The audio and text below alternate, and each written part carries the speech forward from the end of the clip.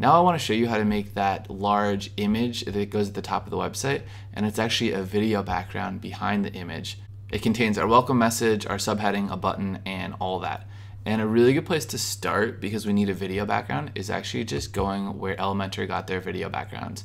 So to find this video link, we want to start by clicking on the settings for this entire element, which are up here. It looks like a little file cabinet up top. Click on that, and then you click on Style, and that's where the video link is. So we can double click on that and then copy it, and then we're gonna see what other related videos are good background videos on YouTube. Because we know if Elementor is getting them somewhere, it must be a good place. All right, so we're just gonna scroll down, and I'm gonna look at this one, which is cool.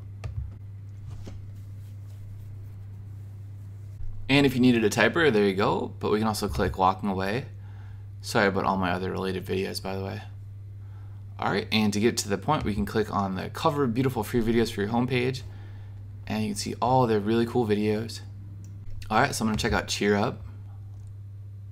All right, so that's really nice if your audience likes concerts, really cool.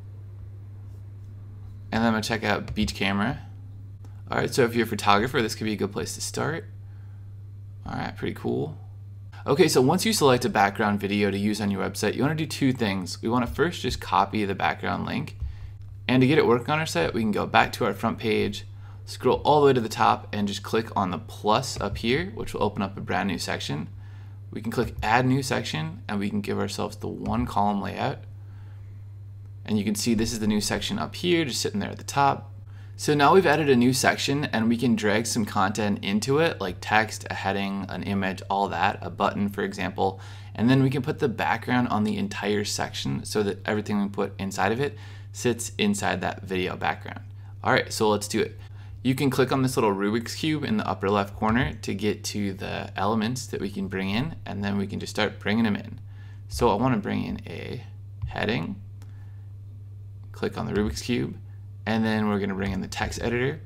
And it takes a little bit of getting used to because we actually want to hold and okay, excuse me, sorry about that.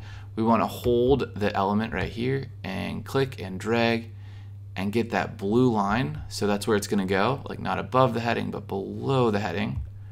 Takes a little getting used to. All right, but you know, if I can do it, so can you.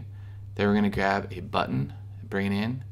And so pretty soon you'll get used to seeing that little blue section and just dropping it in.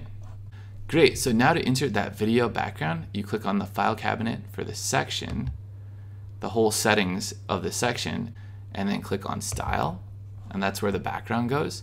And in background, we'll get the option for background type.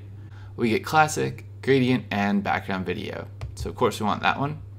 Now all you have to do is just paste in that video link right here, and it should show up in the background.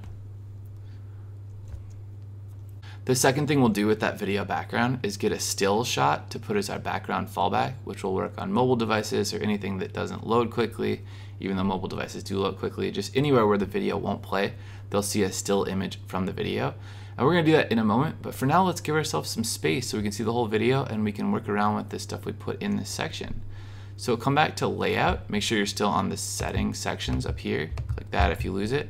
Go to Layout and then just click Stretch Section. Very good, let's leave this box for now, leave the columns gap default, but where it says height, we can make it fit to screen, and that's sort of the magical setting. Now we have a full screen video, almost. Great, and if you see some extra white space above the image, you can try, like I just did, going from columns gap to no gap, but I don't think that did anything.